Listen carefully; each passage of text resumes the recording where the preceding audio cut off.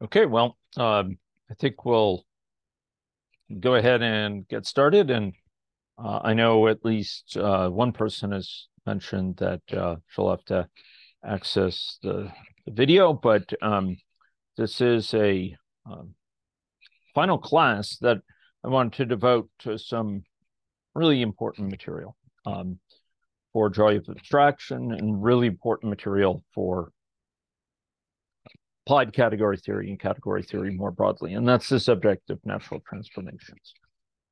And in a previous class, I had mentioned that uh,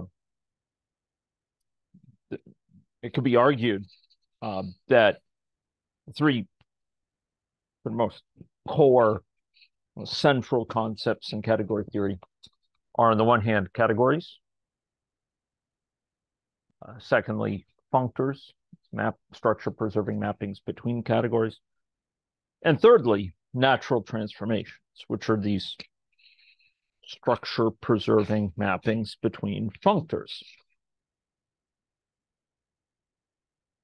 More than that, there are some who believe that there's a single most important concept in category theory, a single most important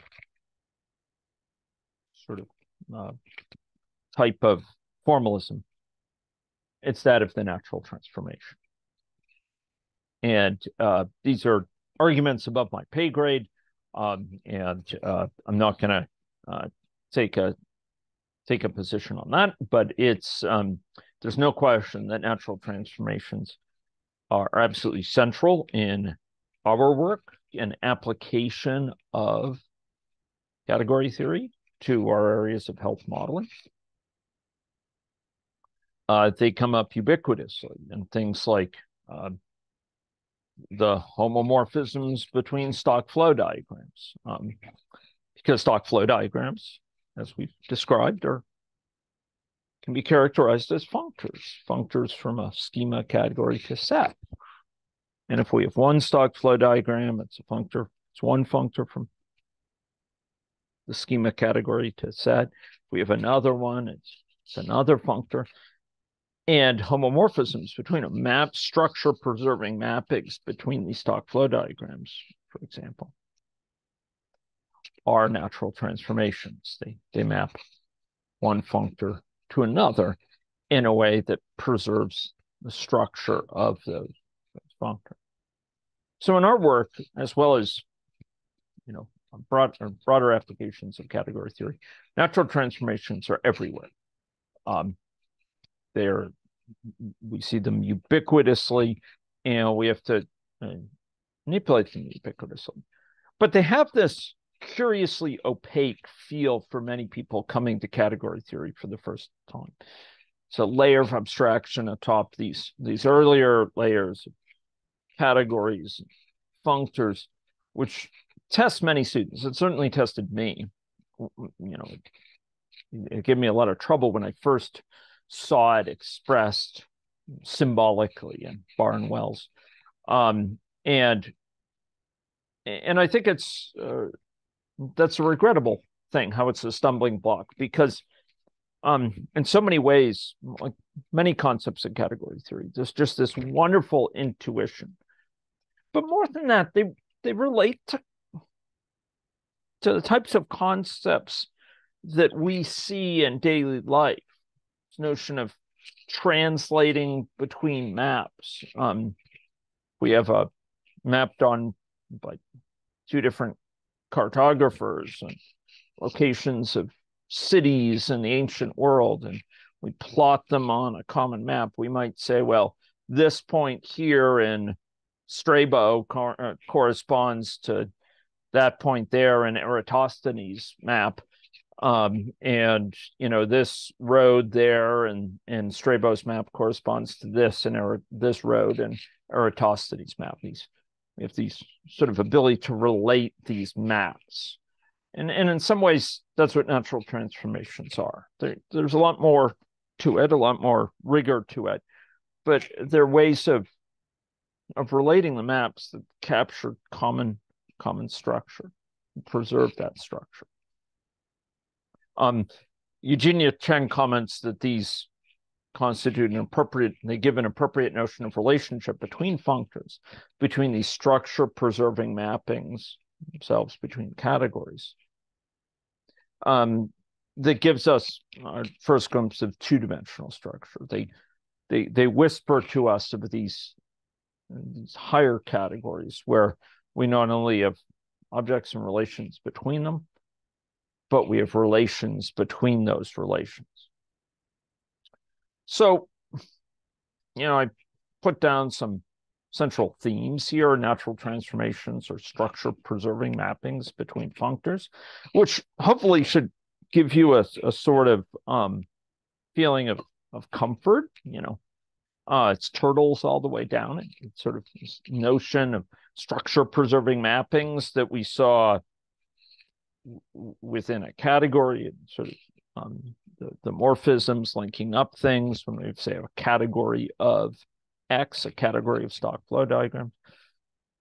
For example, when we have when we're reasoning about functors mapping one category to another, being structure-preserving mappings, we see the same idea here. And when we say structure-preserving, we can be more specific about it. These mappings between functors, mappings of how one functor maps things versus how another functor maps things into that same destination. Those points on the globe, common points of the globe. We talk about structure being preserved if it satisfies a naturality condition involving how it maps each and every morphism from the source category. That we have this naturality square satisfied, that it commutes for each and every source morphism. And at some level, you have to realize that natural transformations between functors are not to be taken for granted. They're not ensured between two arbitrary functors, not at all. When they exist, they're very strong. They're an indication of a very strong sort of compatibility, as it were, between these functors. It's not to say that one functor is the same as the other. No. But they're in some sense compatible. They're in some sense they share a lot of common structure. And in fact, the existence of a natural transformation is a very powerful statement about the deep relationship. So it's a special thing when we have two functors related by a natural transformation. It reflects a certain kinship of those functors. Now, as it turns out, in the functional programming world, in the world of software engineering programming, natural transformations are also extremely important. Shouldn't surprise you at some level that category theory provides this amazing way of identifying powerful reusable abstractions that come up in programming, whether it's lenses or functors, cases where preorders, monoids, all these constructs, and even higher things, different types of optics beyond lenses, prisms and isos, for example, or profunctors. And these are concepts that monads, applicatives, these are concepts which in some cases were created sort of informally as idioms within particularly functional programming world. Lisp hackers, etc., created them. But they have this formalization, these deep roots in category theory. And so it is with natural transformations. We could think of them as, if we think of a functor as mapping types to types, so ints to lists of ints, bools to lists of bools, doubles to lists of doubles, for example. And we have two functors, maybe one is list, one is maybe, maps systematically in this way. natural transformations provide this way of translating between them that is given by what we call a polymorphic function. And they're in some sense orthogonal to functors. A functor through fmap, by lifting morphisms. Morphism from ints to bools can be lifted to one from lists of ints to listed bools. And it doesn't change the number of things in the list when we apply it, when we map it over this list of ints. We get, if there's 100 ints in that list, in the source list, we'll get 100 bools, 100 bools in our target list. It maps the type of contents, ints to bools, without changing shape. And natural transformation, it changes shape. It goes from a list to a maybe, for example, or a list to a tree. It doesn't change the contents. It just repackages them. It goes from a list of ints to a tree of ints, or list of ints, for example, to a maybe event, or what have you. A maybe event to a list event. So it's orthogonal from a programming standpoint. Works at right angles to the to functors. It gives a way of translating between functors, lists to trees. And it turns out that it's very useful, since category theory is about the joy of abstraction. It's about being able to work and go from different levels of abstraction where needed, just like software engineering. It's in our interest to be able to work with code in the small and then zoom out and see the architecture writ large, for example. Not have to worry about what every function, how every function works, simply reason in terms of its specification. It's what it does, not how. So it is with category theory. We're zooming out from dealing with a category that represents a particular preorder to a category where the objects are different preorders and the morphisms are maps between them. And here, it's useful to be able to think of a natural transformation on how it operates on the functors, how it translates one functor to another. Just like that, saying, well, Strabo thought this city was at this point on the earth. Eratosthenes thought it was at this point in the earth, and relating the two. Think about that city by city, or think about how the functors map particular objects and the links between them, the components of the natural transformation on the one hand, versus being able to zoom out and just saying, oh, we have a category of functors. Each object is a functor, and each morphism, the morphisms between the functors in this functor category from C to D, from a fixed source category to a fixed target category, the morphisms between functor A and functor B are natural transformations. They structure preserving mappings from one functor to another. One of the most powerful illustrations of this, I'm rather taken by, was illustrated better than anyone I know by Bartosz Milewski in that MIT course, IEP course on programming with categories, where he talks about a source category being mapped into a target category by a functor F and a functor G. And you remember, functors map objects to objects and morphisms to morphisms. And he drew ways that two different functors, F and G, respectively, map these objects in the source category and these morphisms shown as lines here. And of course, this is notional. It's sort of it gives a graphical view, but this object here in the source category is mapped to this object here in the target category. It kind of looks like a head, the way which it's drawn. This line here, going from kind of as it were, the torso up to the head, is as mapped into this line, this morphism.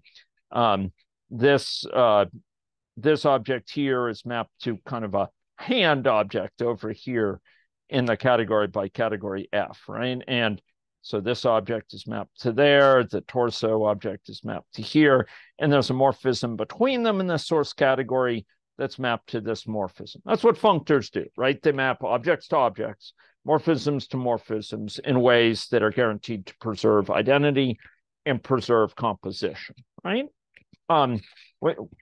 We should be comfortable with that notion, right? One functor F maps objects to objects and morphisms to morphisms in ways that preserve identity and composition. You can either compose in the source category and then map over, or we can map over and then compose. But here we don't just have that functor. We have a functor G, which maps the head object to a rather unpleasant looking head of it's supposed to be a dog. And it maps the torso object over here in the source category. Instead of mapping it up here, it maps it into the torso of the dog, right? And it maps the hand of the source category to the paw of the dog, P-A-W, not P-A-S.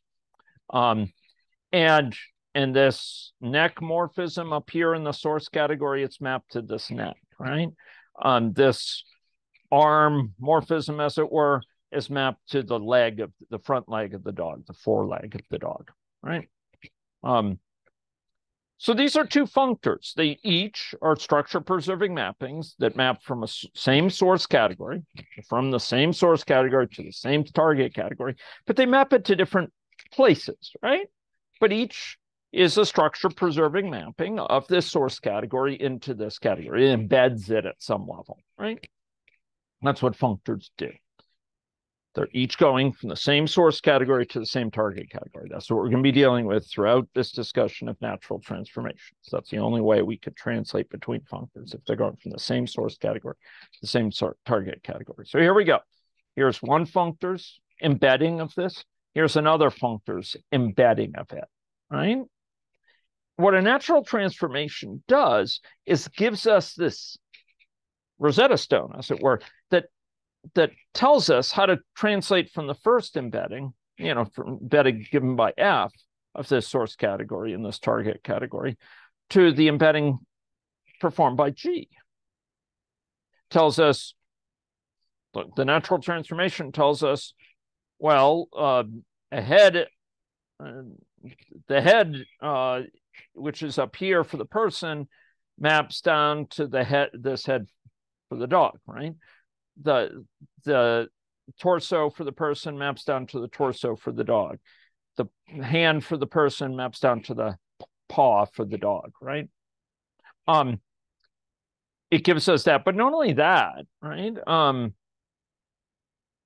It's also going to map down the morphisms in ways that are consistent, right? And we'll come to that in a second. But it's important to realize that it's this kind of Rosetta Stone. It relies on there being morphisms that are in this target category already. So there's some morphism in this target category from this head to that head. And it says, aha, that's the morphism. That's the Rosetta Stone morphism that goes from the head of the human to the head of the dog. There's this one from the hand of the human to the hand of the dog.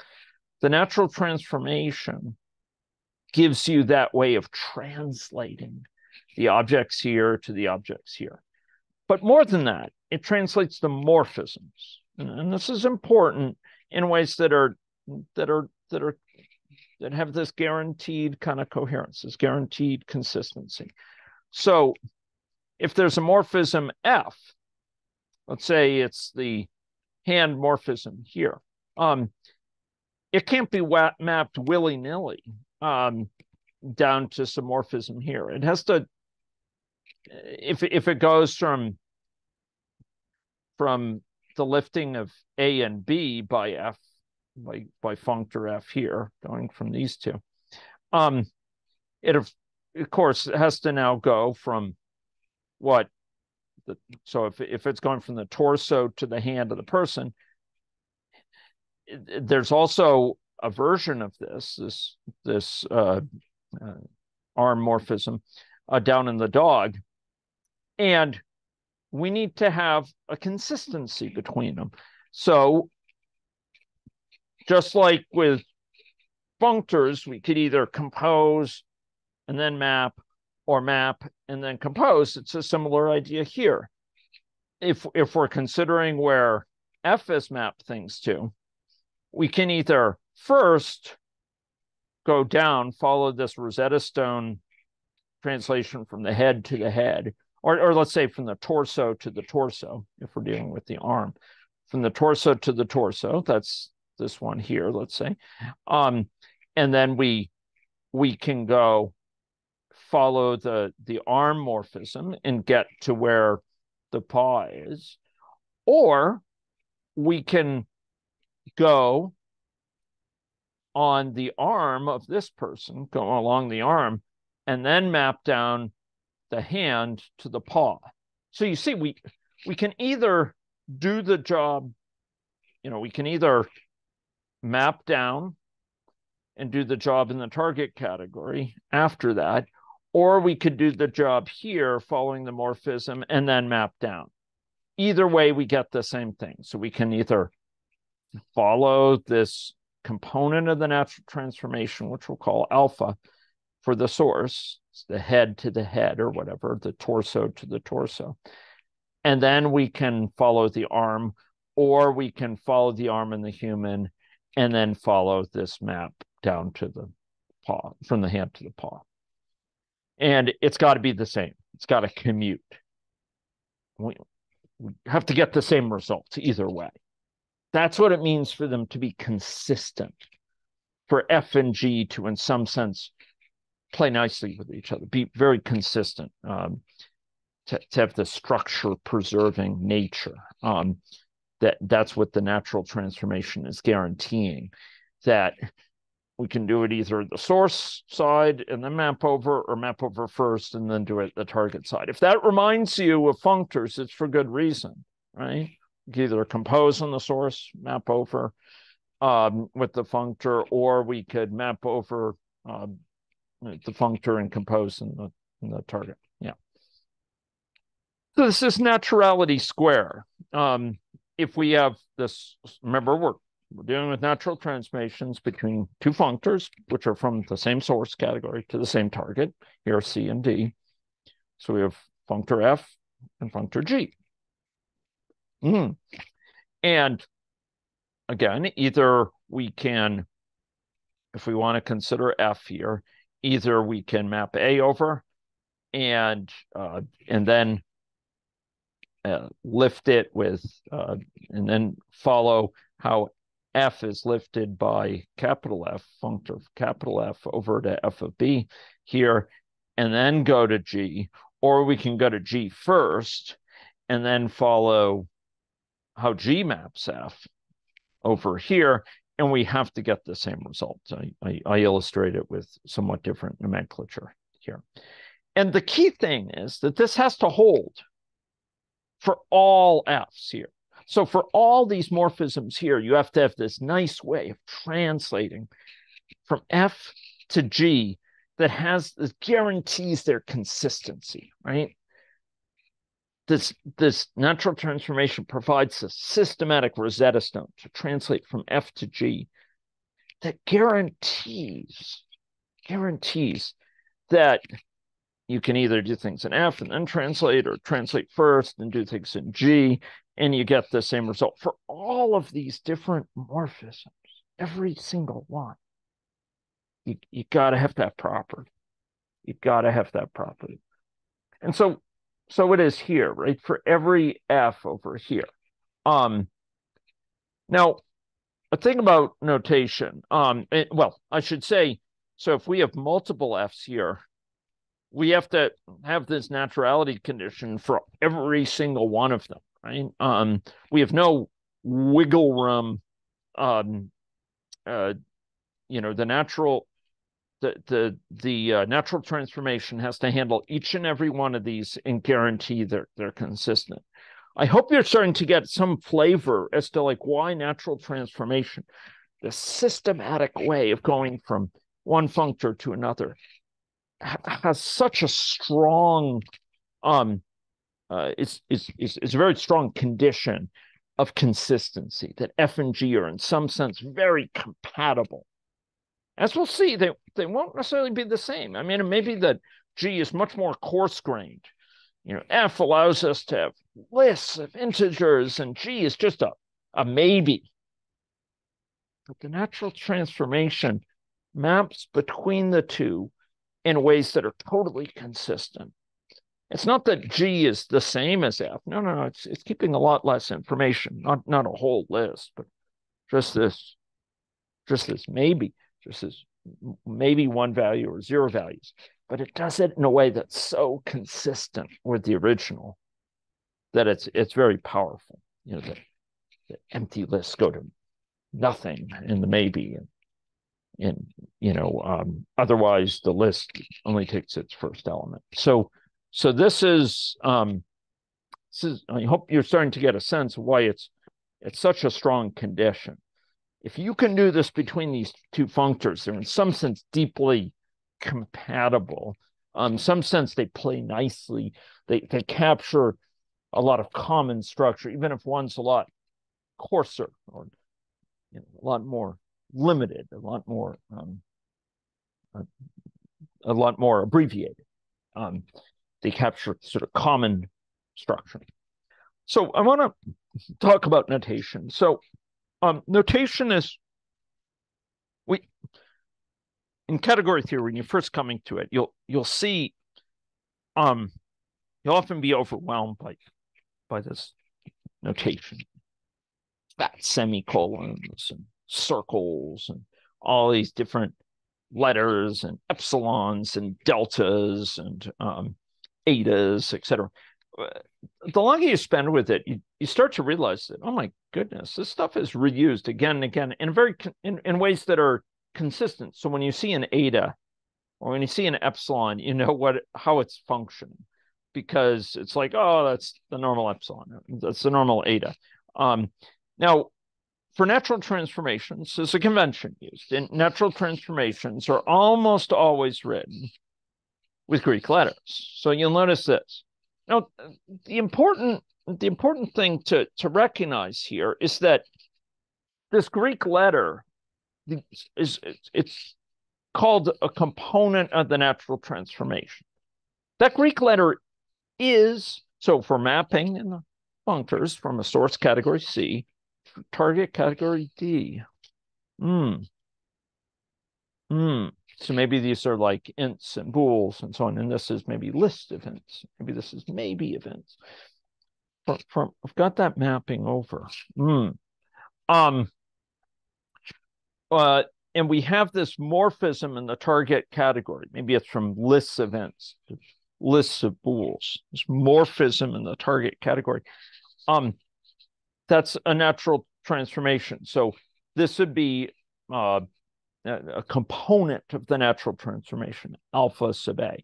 Maybe it's mapping list events to maybe events, and it's a component that applies to ints. That's what the A is here. How A got mapped by lists compared to how A got mapped by maybe. The natural transformation component labeled by the source object over here in the source category, A. That's what A is, right? It's the name of this over here in the source category. And there's one of it for every one of these. There's a similar one for B. It's telling how B is mapped by F versus how B is mapped by G. That's what we're doing for A, right? How A is mapped by F versus how A is mapped by G.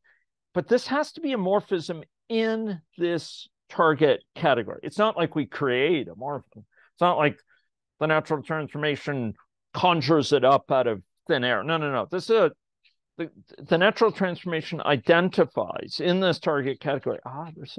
There's this kind of Rosetta Stone for translating from list events to maybe events.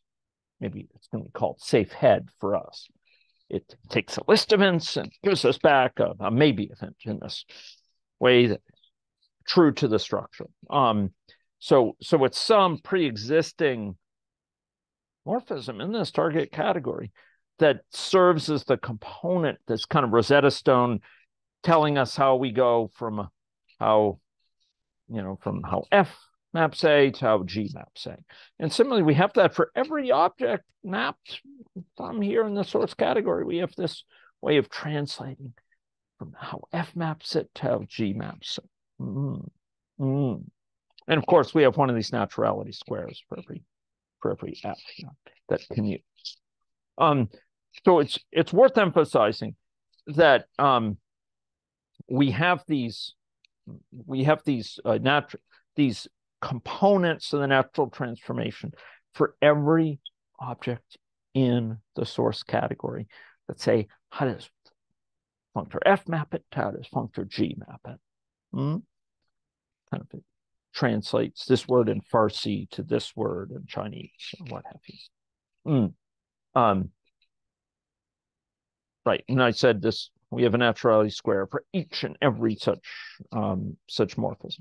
Now, Bartosz-Miliuski is this wonderfully evocative illustrations.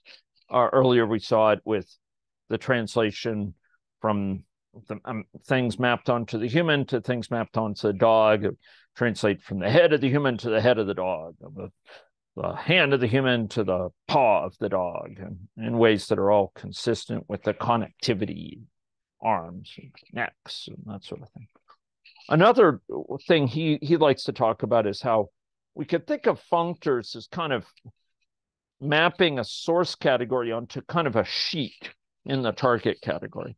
So one functor maps it onto kind of maps A, B, C to in each of these source objects, remember, onto a corresponding source object on some sheet in the target category. And the other functor, G, maps each of these source objects onto a different sheet in the target category. So we have the kind of sheet for F.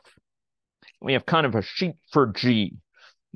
Functor F it's embedded these things over in this one, including these morphisms, right? Because functors map objects to objects and morphisms to morphisms and ways to preserve identity and composition. So we have these sheets of where it's mapped each of them.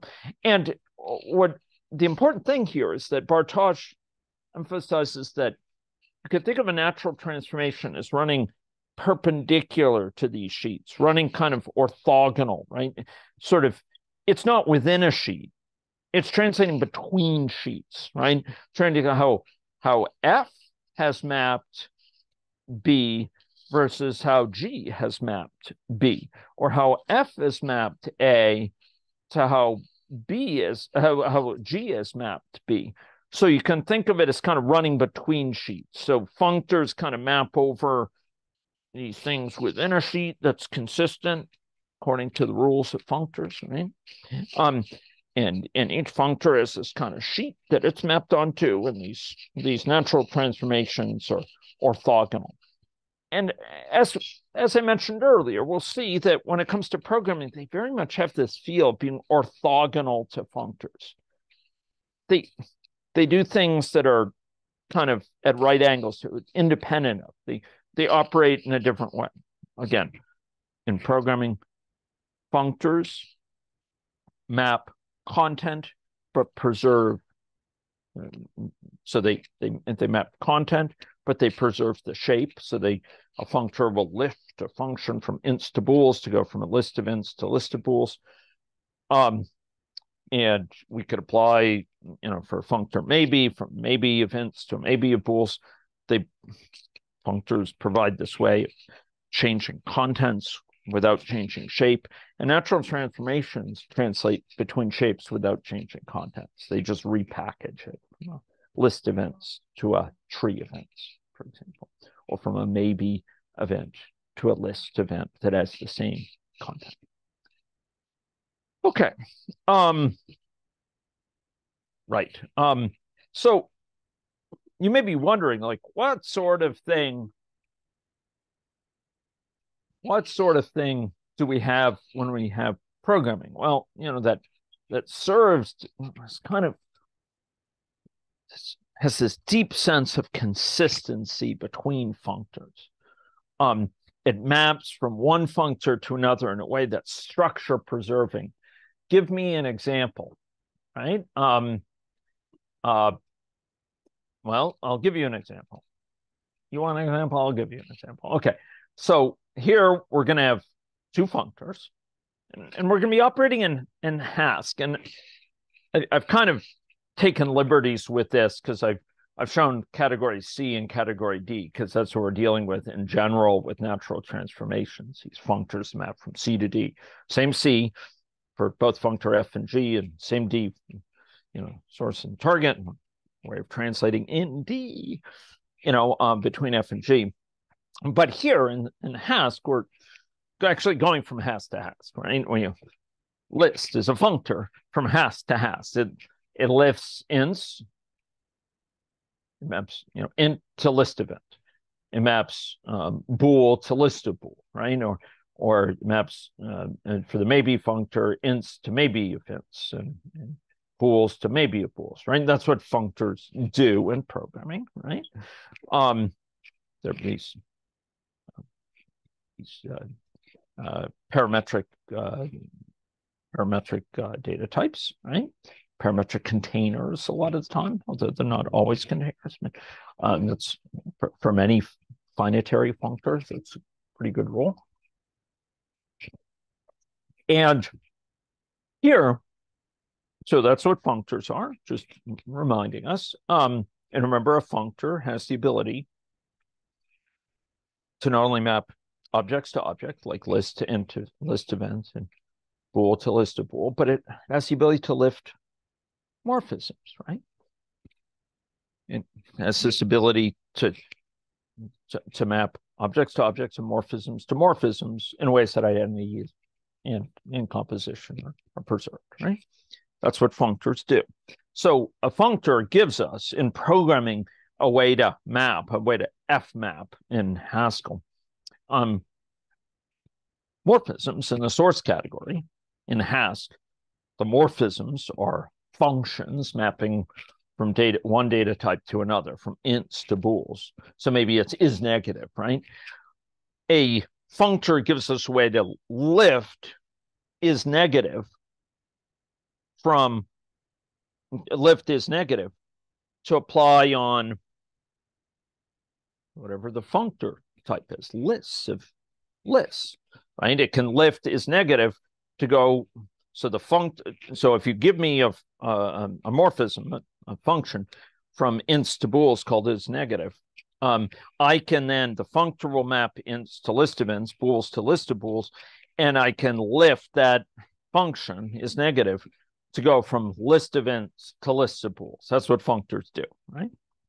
And what a natural transformation does is gives us this way of translating from one functor to another to preserve structure. It translates lists of ints to maybe events. List of bools to maybe of bools. And what is such a natural transformation? Well, remember, it has components for each and every object in the source category. So if there's an object int, it has a component that says how to go from list events to maybe events. If there's a bool in the source category, it has a morphism in the target category, it goes from list events to maybe, list of bools to maybe of bools. So it's these components. And what is it? Well, it's what are these components? What are these functions? This is in Haskell as well. So what are these? These are morphisms in this target category. The target category is Haskell. So that go from a list event to a maybe event. What is the morphism? What is the function from list events to maybe events? That's part of this natural transformation that we're talking about. Well, it's safehead. It's going to take a list event, and if that list has a first element in it, it will turn a maybe of that first element, sum of that first element. So maybe the first element of the list is 17. And if that's the case, We have a list and it starts with 17. Maybe it has lots of things after it, maybe just a few. Maybe 17 is the only thing in it. We get back a maybe holding 17, a sum, S-O-M-E, of 17. That's what safehead does if we have a list that starts with 17. If we have a list that starts with 37, it'll give me back a maybe of 37. If we have a list that's empty, guess what we get back? Guess what safehead gives? What maybe event would safehead give if we have a list that's empty? It would say, hey, take the safehead of this list. Guess what we'll get back as a maybe? If the list that we're starting with is empty, what does safehead give us back? None. No, it gives nothing. It gives us back. That's what maybe does, right? Either it holds a value or it holds nothing. And so it gives us back nothing. That's why it's safe. It doesn't just bomb out of there. It's like, I can't do it, crash, right? It gives us nothing. Same thing with the list of bools, right? If there's a first of them, right, then it'll give it to us. If the list is empty, it'll give us nothing of bool. And here, we have a natural transformation, I would argue. How do we know that? Well, I would say this naturality square commutes, and I want you to follow my reasoning. Remember, the idea of the naturality square is we need to be able to either operate with how is negative is lifted by the first functor and then map over to the other functor, or map over to the other functor first and follow how that same morphism is lifted by that functor. And either way needs to go to the same, to get the same results. So let's try that. Let's suppose we have a list that has 17 as its first element. We can either take it safehead. So if we have list with a 17 as the first element of it, and again, maybe it is a lot, maybe it is just a few, or maybe that's the only one. If we have list of 17, what do we get out if we apply safehead to it? What do we get out? The lifted version of safehead, lifted. Oh, sorry, it's safehead. It maps from list of A to maybe of A. So what do we get out? If we have a list that starts with 17, what do we get for a maybe? What's the maybe of 17? Yeah, maybe of 17. Yeah, sum of 17, S-O-M-E. It holds the value 17. Okay, so we got that out. And then we can map is negative on that. So if we map is negative on maybe of 17, what do we get? Well, what sort of thing do we get? We get a maybe of bool. That's what happens when you map. Maybe knows how to map things. It's a functor. So if you map a maybe event, and you map is negative over it, and it holds 17, guess what maybe of bool you get back? Maybe false. Maybe false. Exactly. Good. Because it's the only element there, 17, is not negative. Good. Or the element in the maybe is not. Okay, alternatively, so that's maybe of 17. Let's see if going the other way around the naturality square, we get the same thing, right? So we start with this list that its first element is 17. And maybe it has a million things after it. Maybe it has 10. Maybe it has 3. Maybe it has 0 more things. But it has 17 first. Okay. Then suppose we map on that list. We map is negative on it. And we turn it from a list of ints. If we map is negative on a list of ints, what do we get back? Remember, we're lifting. That's what list knows how to do. It knows how to lift this function so it can operate on lists. So if the function is negative and we apply it, we lift it to operate on lists. We take a list of ints whose first element is 17. What do we map this is negative over, what do we get back? A what? False. A list of bools, right? whose first element is what? It's false. Is false. Yeah. Exactly. Now, it could be a million long, right? If this list here was a million long, and we map this as negative, this list of bools is a million long, right? But the first element is false because it was 17 over here, and that's not negative, right? And then we can apply safe head of bool. So if you apply safe head to a list with a million items, but the first one is 17, what do you get? What does safe head do? It maps a list to a maybe. So what do you get? A list of A to a maybe of A. What do you get if you apply it to a list where 17, where it's false, it's the first element, and then you've got a million things after it or whatever? What do you get back? You get sum of false. Sum of false, which is the same thing we got going this way, right? This way we got sum of false because we extracted the first one and we saw it was not negative. This way we got sum of false because we mapped over this god-awful long list, a million lengths, a billion items, whatever it is, 37 items, whatever it is, 2 items, whatever, however long it was, we mapped it over it, and then we extracted, right, with safe head, and we get the same thing. This is very powerful because it's yielding the same result. It's not that maybe is the same as list. Of course, it's not the same. It is, doesn't have a million items on it. There's only 1 or 0, right? But what it means to lift a function in some sense is compatible for lists and maybes, right? And we could go through the same naturality square. Suppose the list was empty. Suppose the list were empty. Suppose this list of ints were empty. And we do safe head. What do we get back? So we have a list of ints that's empty, and we do safe head on it. What do we get back? Nothing. We get back nothing. So maybe of int, nothing, but yeah. And then we map is negative on nothing. What do we get? On a maybe of int nothing, we map is negative on it. What do we get back? Still nothing. Nothing. Yeah, as a maybe a bool. That's right. It's nothing. It's maybe bool, nothing. That's right. And that has to be the same as going this way. So we have an empty list. Suppose we map on that empty list. We do fmap. We lift for the list. We lift is negative to operate in the list. We take in an empty list of ints. It's an empty list of ints. What do we get back by mapping is negative on it? We get back a what? Empty list. Empty list of bools, right? It's kind of boring thing, but it's an empty list of bools. And then we suppose we do safe head on that. Guess what we get back? Nothing.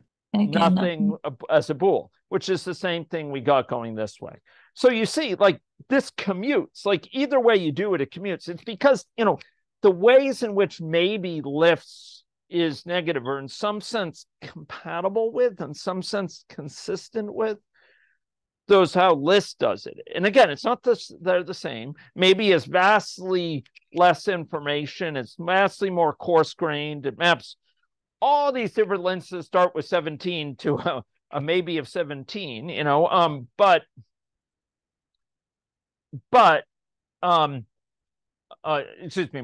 it maps them all to things that start with 17. If safe head will reduce them all to maybe a sum of 17, but here they're deeply compatible, and no matter what we throw at it list wise, we're guaranteed to have this naturality square commute that we go either way. Now, you may think this is a very contrived example, but these examples abound. We see them in all sorts of places. This is called nothing more than a parametrically polymorphic function. And they're extremely common in Haskell, extremely common. And every such parametrically parameterized function in Haskell is guaranteed to be natural in this way. It's guaranteed. So this is not some really wacko, strange thing. there's an unlimited number of these functions. Not every function is this way. No. But they're a huge subclass that are nice in this way. A huge subclass that define natural transformations from list to maybes, from list of A to maybe of A. Not just one, but this is one of them, right? This is a natural transformation. There may be other natural transformations. But for other functors there will be. But here's the thing, and for other functors it can be. But here's the thing. With this natural transformation comes the ability for optimization, right? So we talked about it a little bit blithely that, oh yeah, it guarantees the same result no matter which way you go here. And that's true, but the performance cost at least in a strict language is massive, right? Of mapping it over the entire list. Maybe it's 1 billion long in this day and age of big data. And then extracting the first element. If that's guaranteed to be the same, guaranteed to be identical to in its results, extracting the first element and converting that with is negative, mapping is negative to that. You can imagine the performance savings by going this way compared to that one. This way might be incredibly expensive in a strict language where you're applying is negative to every element in turn in sort of a naive way, compared to just extracting the first and then applying it. And what this allows you to do is to recognize opportunities for optimization, amongst other things, right? We can be intelligent in a way that's guaranteed to be safe, guaranteed to give the same results, but in a vastly more economical fashion by going this way rather than that one. And again, it's important to emphasize this. We say that this is guaranteed to hold between ints and maybes for any function here, right? This is the thing. Maybe it's is positive, right? This is guaranteed to hold for safe n. Maybe this is prime. This is guaranteed to have. Maybe it's is even, or maybe it's is odd, or maybe it's is a Collatz number or whatever. Is in the Fibonacci sequence. Whatever your predicate is here, going from ints to bools. A natural transformation like safehead is guaranteed to preserve this naturality square. It's not that we cherry picked is negative and it just holds for that and everything else it falls apart from. No. If safehead is parametrically polymorphic in Haskell, if it's a parametrically polymorphic function going from one functor to another like this, then this is guaranteed to be natural. It's guaranteed to preserve this for any function over here between these two. That's incredibly powerful, right? Type of result. So it's not that this is jury-rigged to apply for is negative. It applies for all these different. It has to apply for it to be count as polymorphic function for all of these. And what I'm telling you in Haskell, there's this famous paper, Theorems for Free, which shows parametrically polymorphic functions in Haskell are guaranteed to be natural transformations. They will be natural for any of these types of morphisms that are lifted. So you can perform this optimization without worrying that it's negative. No, it's something apply for any morphism here, any pure morphism here that maps from ints to bools. You can perform this optimization. So we sort of saw this. I said some, but this calls just and then potato. Give you a flavor of this. I mean, going the other way, you might think about a natural transformation. So another obvious one, right? To go from a maybe to a list. If I have a maybe of Well, you tell me. If I have a maybe of that's just 3 or some 3, SOME 3, I'll say just because it's less homonymic. So if I say it's just 3, the maybe event holds just 3, just the value 3. And I want to do this maybe to lists, which is a polymorphic function mapping from maybe of A's to list of A's. Maybe events here to list events. Guess what list that will create? Do you want to think? If I have just 3, what list would it create? Mm-hmm.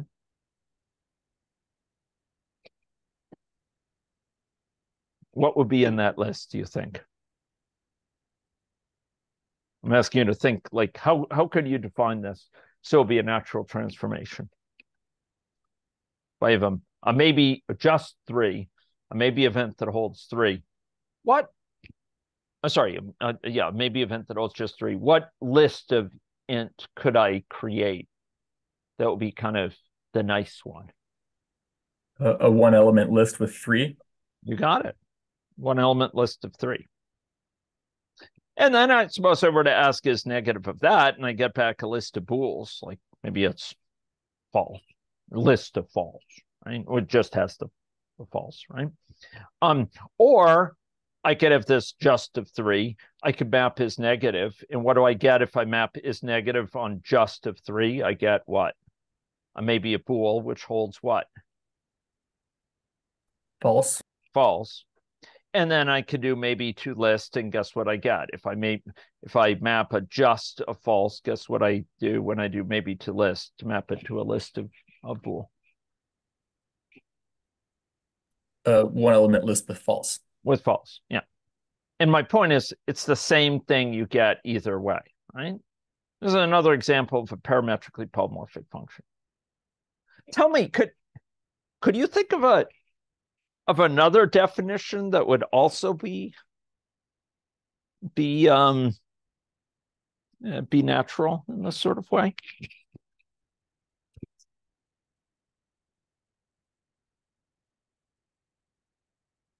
Maps from maybes to lists.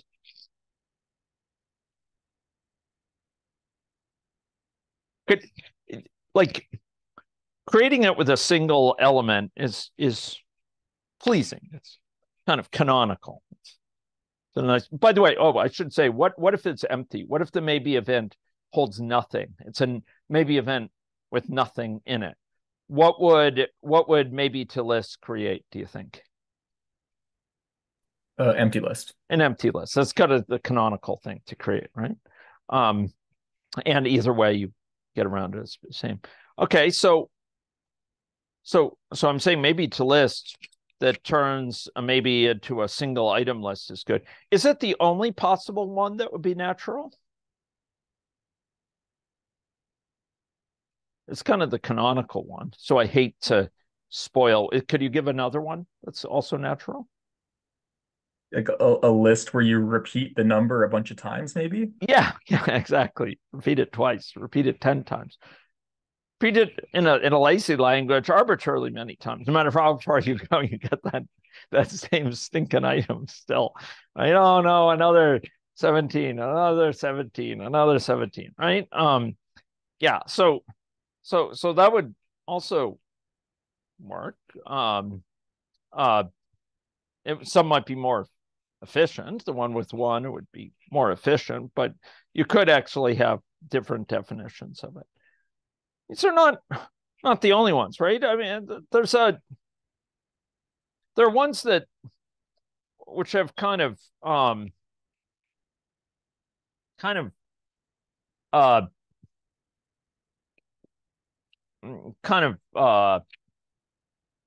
crude ones where maybe I have one functor is maybe, and the other functor is the const functor. Do you remember what the const functor does? What does the const functor do on objects? Do you remember what a const functor would do? It would map all objects in the source category onto what in the target category? Do you remember? It maps them all onto one object. One object. And all morphisms in the source category, what are they mapped onto in the target category? The identity on that same object. Identity on that same object. It has to be onto the identity. Yeah, it has to be onto the identity. It can't just be to any old self-morphism. No. It's onto the identity. That's right. And you could create a kind of degenerate square here. It's degenerate because whereas here we had these two.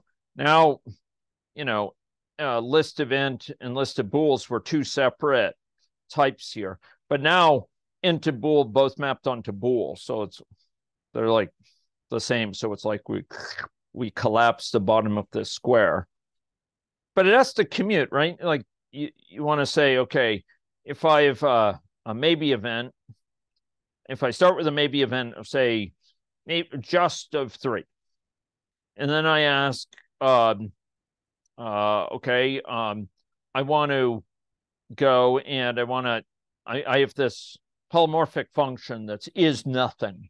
It just takes a look at the end, or takes a look at the maybe, and it says true if it's nothing. So it takes a look at a maybe of A, say maybe event, and it says true if it's empty maybe event. In other words, if it's nothing. False if it has just of something, or maybe it has maybe a bool and it says true if it's empty, and false if it's not nothing. Okay, so if I have a maybe event, say just of 3, and what is nothing return? What bool does it return? It says just of 3, and I ask, is nothing on it? What do I get back? False. False. That's right. By the way, this is just a polymorphic function. Maps from parametrically polymorphic function, and maps from maybe event to kind of identity bool. Anyway, it can imagine this. It returns false. Alternatively, I could map. I'm just doing the size of this naturality square. Alternatively, I could map is negative on maybe of n, and is negative on it, and I'm gonna map it on maybe event, which holds just 3, and what will I get back? I'll get back maybe a bool that has what in it? What will I get in it if I map is negative? False. False. And then I map, and then I map it with is nothing. Do I get true or false? Is nothing on this maybe a bool. If it has just false, and it does is nothing true or false? False. False. That's right. So I get the same thing either way. In other words, look, I mean, just to be clear here, this is nothing is the parametric, is the component of the natural transformation here, a component of the natural transformation there, right? It translates between the two functors. This one's kind of the constant functor. So you can either translate first and then map, which is the identity map, or you can map and then translate between the two functors. Either way you go, heck, if you have a maybe, if you map is negative, you map any other morphism, right, onto a maybe event that goes to a maybe a bool, you're going to preserve whether or not it's empty, right? If it started as empty, it's going to end up empty. If it started with something in it, you're going to get something in it as the result. And so you could either just say, does it have anything in it in the first? It's guaranteed to be the same as mapping it to your heart's content, and then asking if it is nothing there. There's no point mapping and then extracting, asking is nothing. You might as well do it on the original. In other words, when you map it, you preserve the property as to whether it's empty or not, whether it's nothing, right? So you might as well not do this extra work of mapping it. Might as well just ask if is nothing at first. So again, this should whisper to you of optimizations, just like this first one did, right? Like recognizing that there's this natural transformation means you can have quicker, more efficient, more sensible, more intelligent, more parsimonious, much more economical ways of achieving the same goal. And they're guaranteed to be the same. And in Haskell, any parametrically polymorphic function, safe head is one of them, is negative, or sorry, maybe to list is another, is nothing. It's natural adaptation. I'm sort of simplifying the situation because you need identity of bool as a functor. But in any case, any of those are guaranteed to be natural transformations. So you can maybe start to get an understanding of why in languages that are functional languages, all these opportunities for optimization abound if you can identify these category theoretic foundations for these things, that like any parametrically polymorphic function is guaranteed to be natural. It just opens up this huge variety of different optimizations that can be performed. We could do something with make nothing, etc. Now, in another lecture on this topic, you can find me sort of expounding on this. But I mentioned earlier that natural transformations, the existence of a natural transformation from functor F to functor G. Remember, it's not symmetric, right? Like you can have a natural transformation from F to G, but not vice versa. It's not like F and G are in the same equivalence class, you know, it's symmetric both ways. No. It's from F to G. If there's a natural transformation from F to G, I said it was a very strong condition. It's a very, you know, it's very common at some level, like in parametrically polymorphic functions, but it's a very powerfully informative thing. And it turns out that because this has to hold for all of these morphisms in the source category, all of these different morphisms,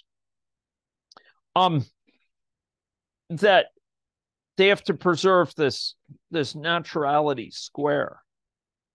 There's this incredible, it really sort of means that these two functors have this very strong relationship to one another and how they preserve things. And in a way, the existence of this natural transformation means that we can specify the natural transformation can be specified in a quite compact way, because there's not many of them. There's only a very limited number of these natural transformations.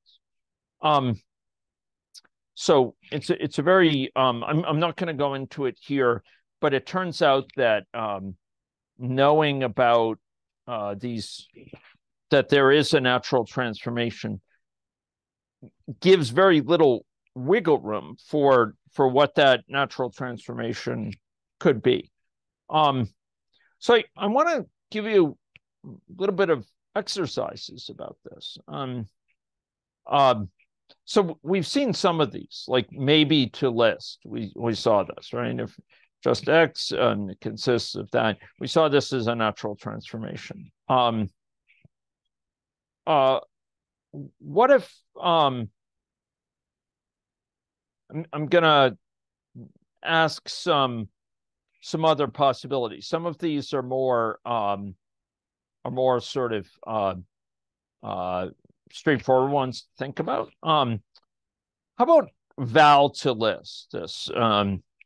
So imagine a functor that maps, it's the identity functor, maps types to types, right? So remember, in natural transformation, we're providing this Rosetta Stone going between two functors, right? This maybe to list went from a maybe of A to a list of A. Those are two functors. Maybe of A, you call it F, and list of A we'll call G. Val to list is a map between two functors. By the way, we sometimes write natural transformations this way with these sort of double-headed arrows. So val to list, the second one is a list of A, but the first of them is an identity natural transformation. It's just mapping A onto A. Okay, type int map to type int. Okay, and what I'm asking is, we're going to imagine a sort of naturality square here, right? Or maybe we'll envision it like this: naturality square, where val to list is this one. It's so val to list of A. It maps an A up here. That's the sort of identity functor. Maps that onto lists of A. So the question is this a natural transformation? If we had, int maps to list of int, and bool maps to the component for it will be something going to lists of bool, right? And basically its job in life is, given an int, it'll return a single element list that contains that int.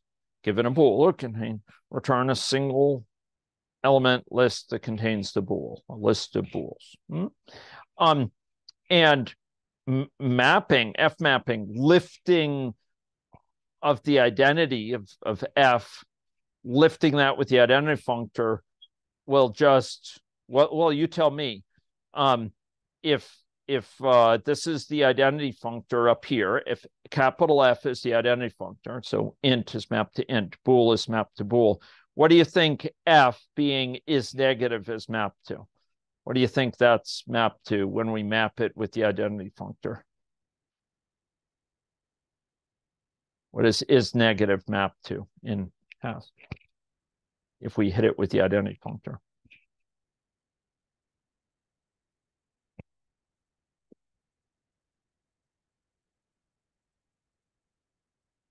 So again, I'm just going through this. This is the identity functor. We're mapping from the maybe functor to the list functor. Here we're mapping also to the list functor. The natural transformation tells us how to translate to the list functor from what? From the identity functor. What does the identity functor do when it's applied to objects? Well, it leaves it as the same object. Int is mapped to int. Bool is mapped to bool. What does it do when it's applied to a function? Or to a morphism? What does the identity functor do on morphisms? If we apply it to F, what does it map it to? Identity, folks. What does it map F to?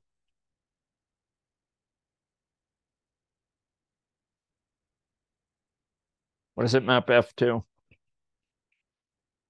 When you apply identity to it.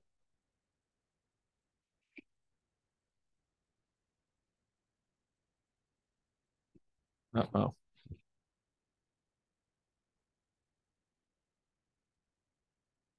Ladies and gentlemen, if you apply identity to int, it gives you an int. If you apply identity to bool, it gives you a bool. If you apply identity to a morphism, it gives you the same morphism. We're mapping Hask to Hask here. Gives you the same morphism. If it's is negative, it turns into is negative. This is int bool, it is negative.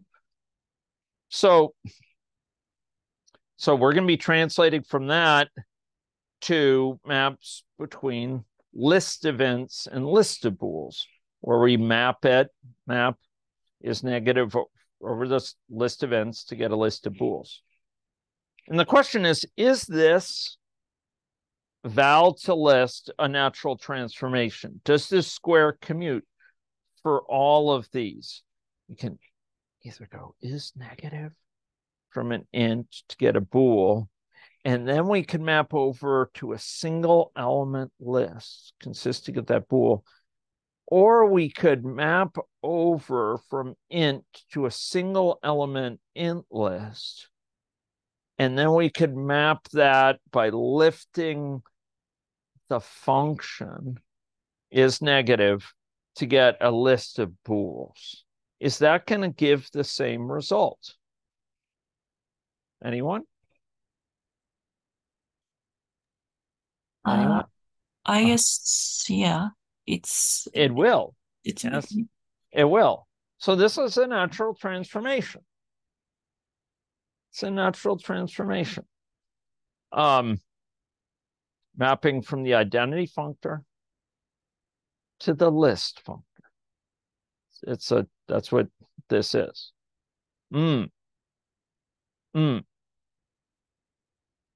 Okay. So it is a natural transformation. That's correct. Okay. Now,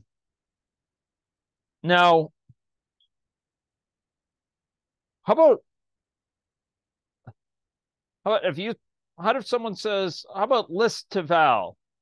Given a list, so F now, capital F, is going to be the list functor. So we're going to have lists of ints. Int is going to map to list of int. Bool is going to map to list of bools. F here is going to be the F map, and mapping is negative from list of ints to get list of bools. So that's what we're going from. Remember, a natural transformation is Rosetta Stone to map it to it tells how to map from how one functor maps things to how the other functor maps things. What is the other functor? Well, it's just the identity functor. So this will be int, and this will be bool. And what we'd like to do is say list to val. So given a list of type A, return the value at the head of the list. That's what we'd like to do. Given any list of type A, where the elements are any list where, a list of bools.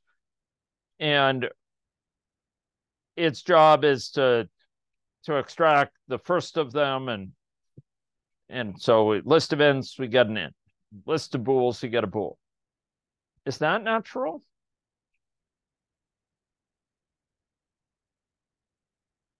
Can anyone see a problem with that? I can't see. Well, what could go Well, wrong? Uh-huh. Yeah, I'm not sure, but if it doesn't have any head Elements. Exactly. If this were maybe, it's no problem. Maybe even. But the problem is that we can't handle an empty list. And so if we have an empty list, if here we have an empty list, right? Then we're not going to be able to extract this result, right? And we won't get any it'll blow up, right? And we can't convert that, can't map over that to get a bool. We're not going to be able to get a bool. We won't even get an int. This way, we can map to an empty list of ints. We can map to an empty list of bools. And then we could try to extract, it'll blow up. We won't be able to even get a bool. But we're not going to be able to fulfill this square commuting because we can't even get around this either way.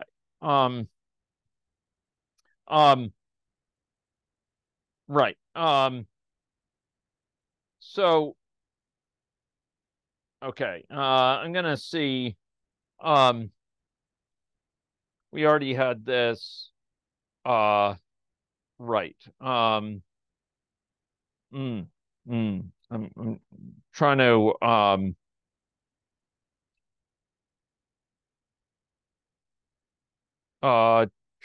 right. Okay.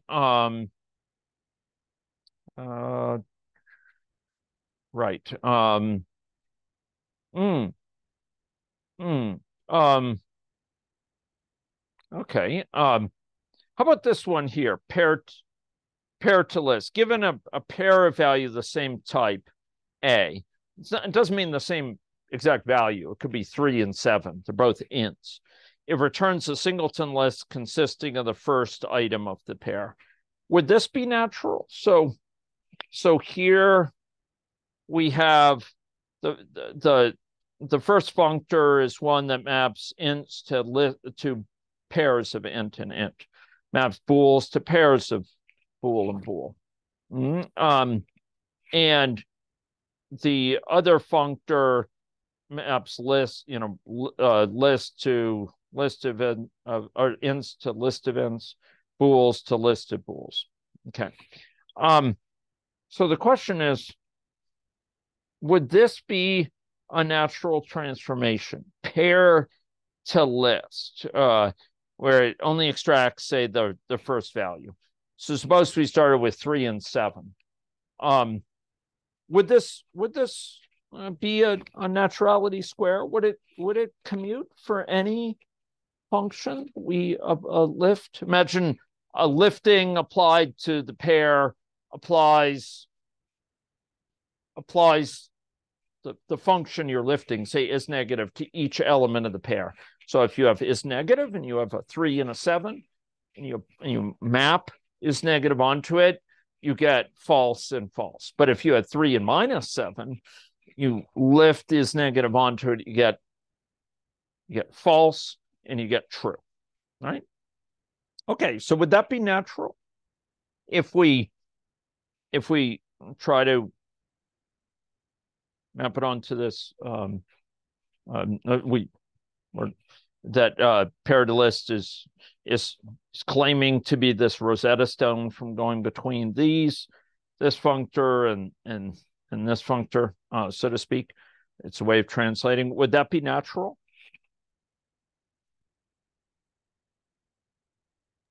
Yes. It is natural. It is natural. It is natural. That's exactly right. It's a natural transformation. Let's suppose we changed it. So given a pair of values of the same type A, say 2 n's, 2 bools, it's not a singleton list anymore. It's a list consisting of 2 items. A list consisting of the first and then the second. Would that be natural? It's not empty, so it can be. Yeah, exactly. Yes, exactly. Yeah. Well done. Let me ask this. Suppose that we had something called like pair to swapped list, where it takes in a pair of values, say 3 and 7, and it returns a list consisting of 7 and 3. 7 and 3.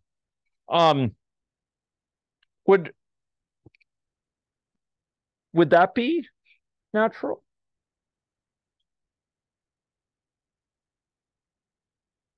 So it converts it to a list, but it's in the kind of reversed order. Would that be natural?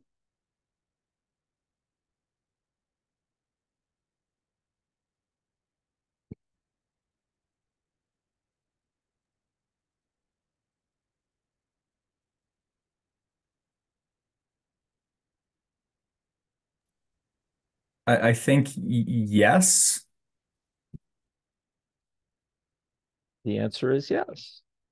Because we could either start with a list of a pair of ints, and whatever thing we ask of it, right? We could map is prime over them.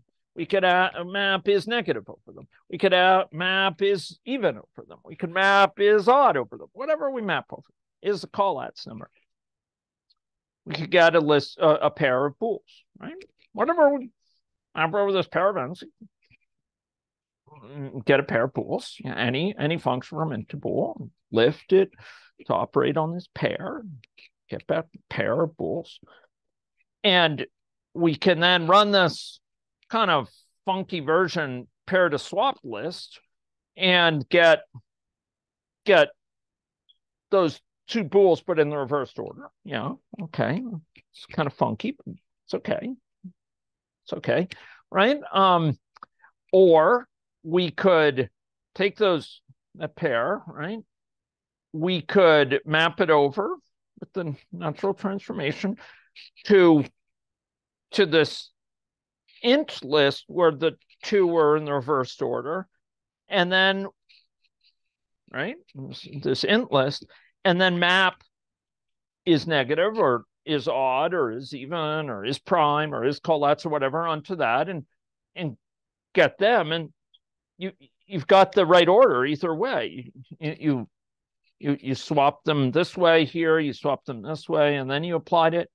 It's the same thing. You've got this very nice, consistent mapping between these two functors with this natural transformation. It achieves this way of going from one functor to the other that is true to both, to how you lift all these different morphisms, any morphism from into bool. It's going to preserve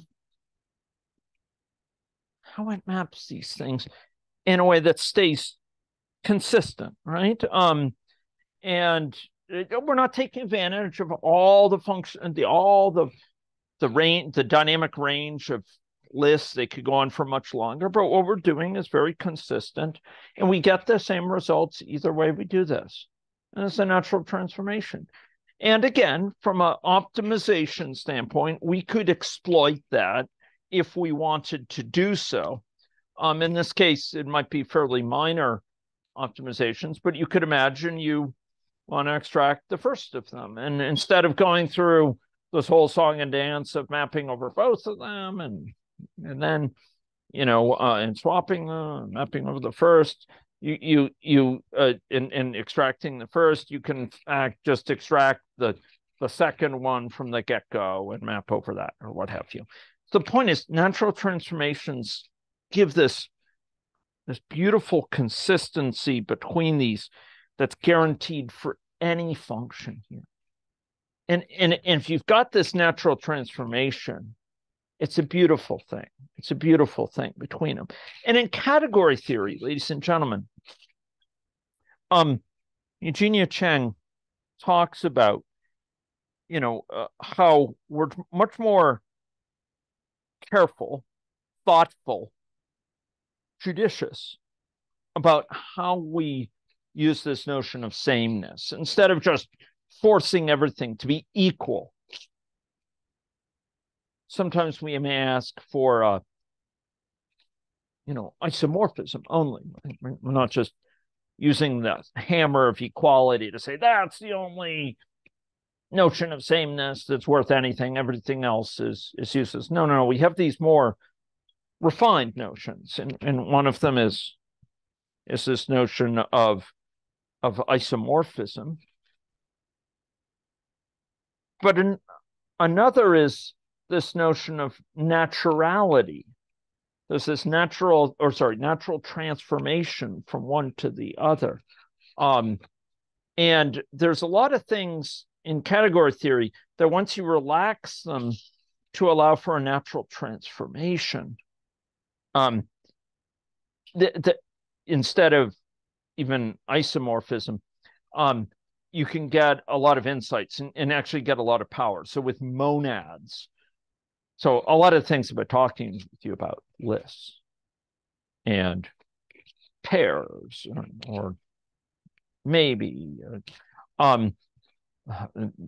with trees, etc. These are actually monads. And monads have these beautiful ways of being manipulated, and they reflect sort of a certain consistency in the structure between categories. It's not an equivalence of categories, but it allows for capturing these relationships through these what are called adjunctions. And it turns out these natural transformations provide this way of capturing a relationship between things. That's often very, very insightful, but more relaxed. And then there's these things called natural isomorphisms, which are stronger than an isomorphism.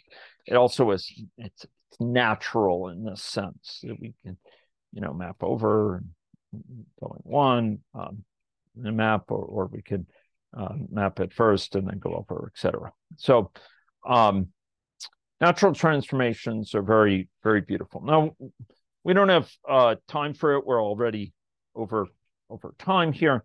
But one thing that Eugenia Cheng, talks about in this chapter is that just as, early on, I urged recognizing that it's useful to go from thinking about how a natural transformation is defined with components and maps to thinking about it as a map between functors. We might have a functor category where each object is a functor from category C to category D. And across the entire category, you have these different functors from C to D. There's this one from C to D, that one from C to D, this one from C to D, that, or C and D are categories, right? And so we have these different ways of mapping from C to D, different functors, different structure preserving ways of mapping C into D. These are all objects in the category, and the morphisms between them are natural transformations. They have these structure preserving mappings between functors. If we have that, a natural, no pun intended, but a sort of natural question that comes up, a sort of very understandable question, is can we compose them? How do we compose them? And it turns out that there's two ways to compose them. And this, again, points to the higher dimension of reasoning that's coming in. We have objects, we have functors, we have categories, we have functors which map from category to category. That's another dimension. And then we have natural transformations that map functors to functors. And there's two ways that come in here. There's a vertical way that compose natural transformations kind of in this end-to-end, or this way that's, so we have a mapping from C to D. I shouldn't say end-to-end here.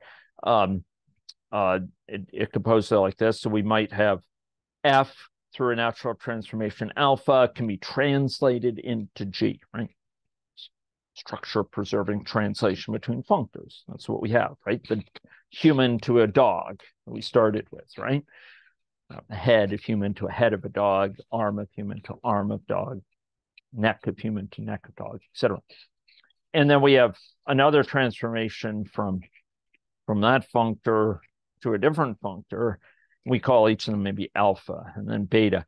And then we have a natural transformation that's the vertical composition that goes from F to H. So if we have this kind of way of translating functor F, think of that as an object in the category to functor G. There's a morphism from F to G.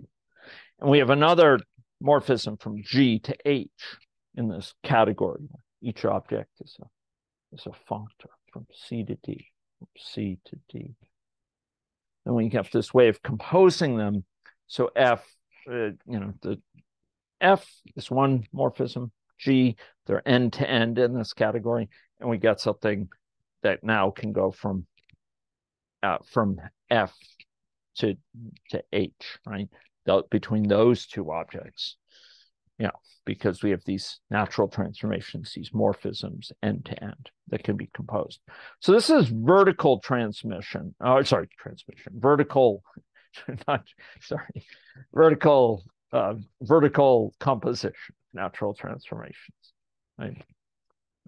It's been too long a day. And so this vertical composition actually comes up within software engineering. So, for example, we might compose pair to list. We saw that one with safe head, right? Which it goes from a list to a maybe. We might compose those as natural transformations to get something that goes from a pair to a maybe, right? That's a vertical composition. We have one natural transformation from pairs to lists, another one from lists to maybes. Remember, each of these things is maybe list and pairs. These are associated with functors, and we can get a composition of them that go from A to maybe. It's a very, very natural notion from a programming standpoint.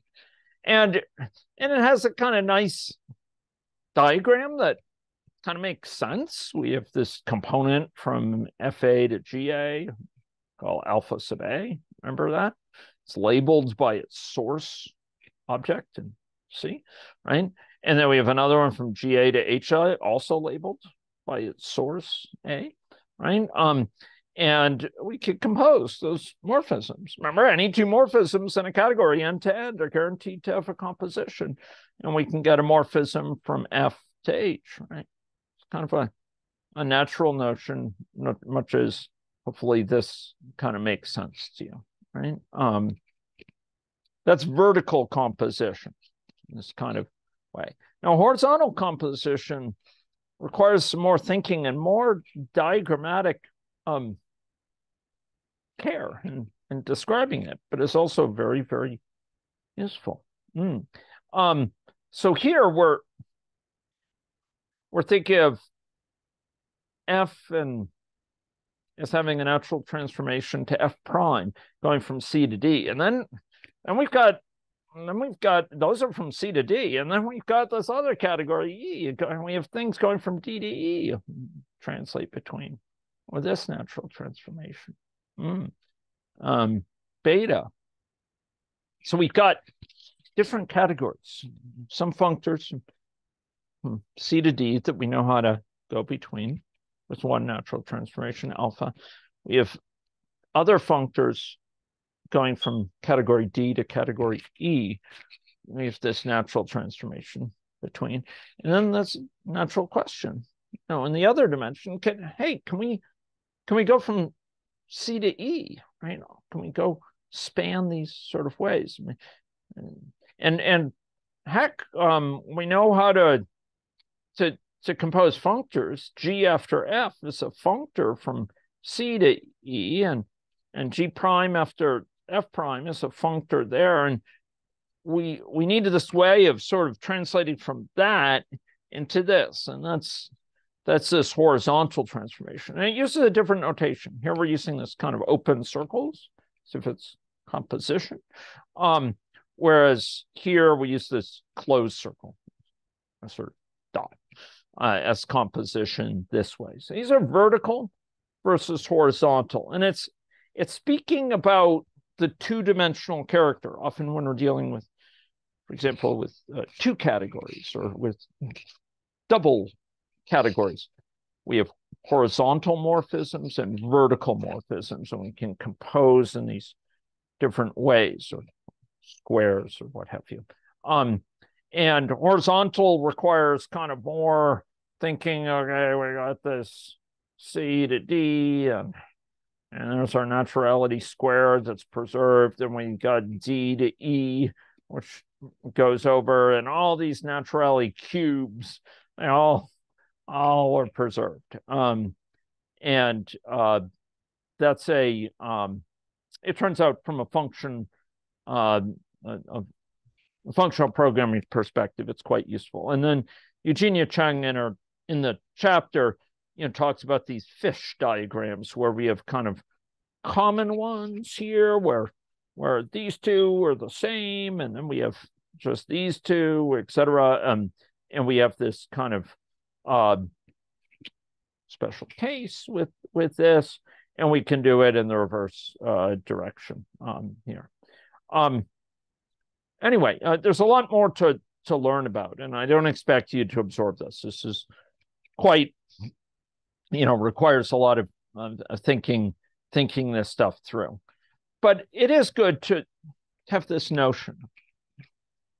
Functors, these structure-preserving mappings, and natural transformations of these structure-preserving, when we have two functors going from category C to category D, both of them go from C to D.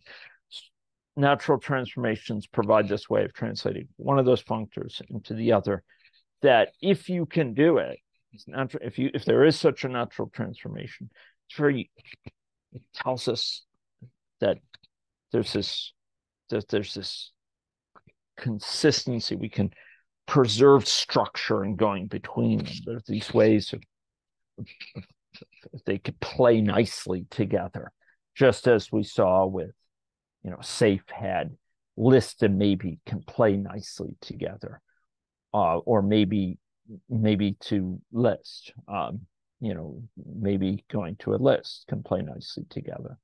And we saw with, pair to list, for example. These are ways of helping, of getting these things to sort of play nicely together, be consistent at some level. So natural transformations are conceptually demanding, but one step at a time. Be patient with yourself, and that's a good lesson for category theory in general. Be compassionate with yourself. Recognize there's tremendous depth here. It's okay to be confused. It's normal to be confused. And in some ways, it's good, as Eugenia Cheng says, to show you're confused at first, because it means you have a sense that things have to add up, and you're trying to make sense of it, how it all fits together in your mind. And that's a good thing. It's nothing to be ashamed about. I've gone through that. I do go through that, on an ongoing basis. And you have to be comfortable being vulnerable, be comfortable recognizing that, you're going to understand this much, and there's going to be all these things that you don't understand yet. And that's okay. It's kind of uniquely an experience with category theory that everyone goes through, and will go through. And yet, if you can, much of the art, much of the need here is maintaining your motivation and maintaining your sense of self-confidence, because these are tricky concepts, but they grow on you. And over time, as you get exposed to more and more, these things that seem so mysterious at first, maybe it's natural transformations to you right now, start to seem very, forgive the word, natural. They start to seem, of course it has to be that way, because it all fits together in your mind, and you come to appreciate more and more. And things will be off-putting at first, things will be confusing, but don't let your doubting about yourself get in the way of that. You're putting up barriers to yourself if you treat your lack of immediate understanding as somehow unusual or problematic, or something that's to be ashamed about. It's nothing to be ashamed about. It's a point of vulnerability, and it comes, over time you'll acquire more and more. But it takes trying at it, examining it from different angles, trying to find different explanations of it, talking with people who are a little bit at least further along that path. And fortunately in our group, we do have these really excellent collaborators who are far, far beyond my level, and who are really excellent in terms of offering advice and understanding. This is a kind of a challenge that extends over years, over decades, even. But the field is evolving in ways that create these new constructs that are really fascinating and powerful. And what we're seeing in category theory is this unique flourishing now of how it's being applied in more and more powerful ways, in uniquely powerful ways, to these very important areas for our lab's dedication to making a difference to the human condition. And category theory has this depth, but this dynamic range that's absolutely incredible. There's many topics that we haven't touched in this course because they didn't feature prominently within this book, but which I will look forward to exploring with you in coming months, and in some cases in coming weeks. I do hope that those here will join the discussion group, which is coming along in parallel to this course, to discuss, for example, the chapter on the Yoneda embedding, or the chapter in higher dimensions that forms the final chapter of the book. But I think we'll see lots of other opportunities too to learn about important constructs, algebras and coalgebras, monads, which have, like algebras, incredibly common use in functional programming, but also central to sort of understanding of many structures, like similarity of categories is characterized by adjunctions. We will also be seeing polynomial functors and lenses, types of optics that are very powerful constructs.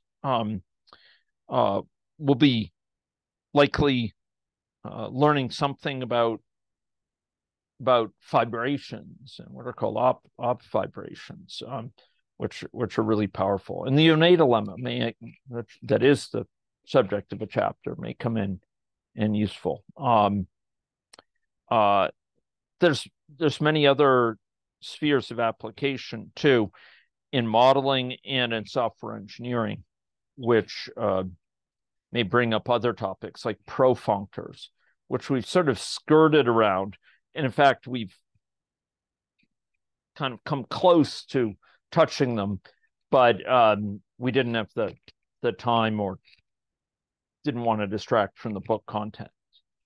But if you can join, our ongoing discussions in our subgroups, we're going to have them this semester on agent-based modeling applications of category theory, on stock and flow, and its other system dynamics categories, like associated with causal loop diagrams and system structure diagrams.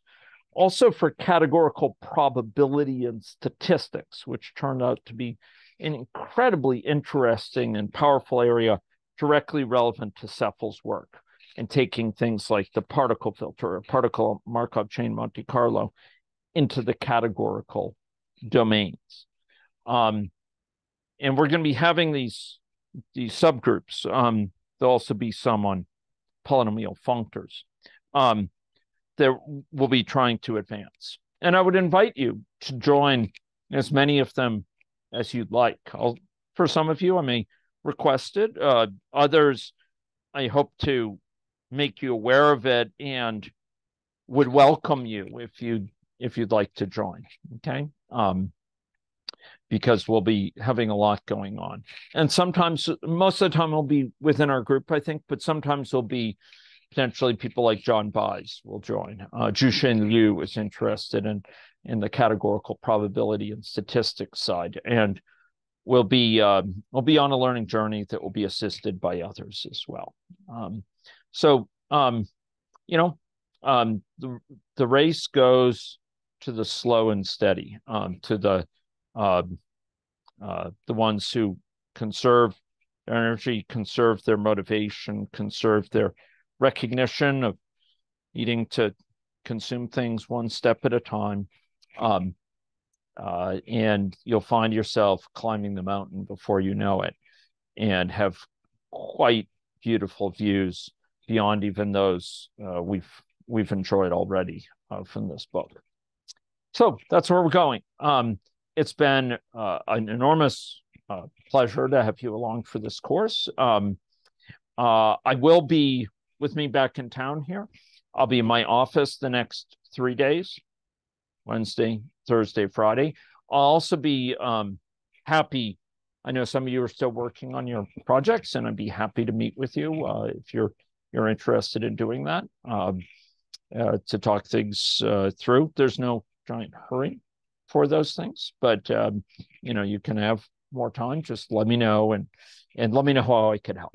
If it would be useful to meet, I'm glad to do that. Okay. So with those comments, I think I'll stop the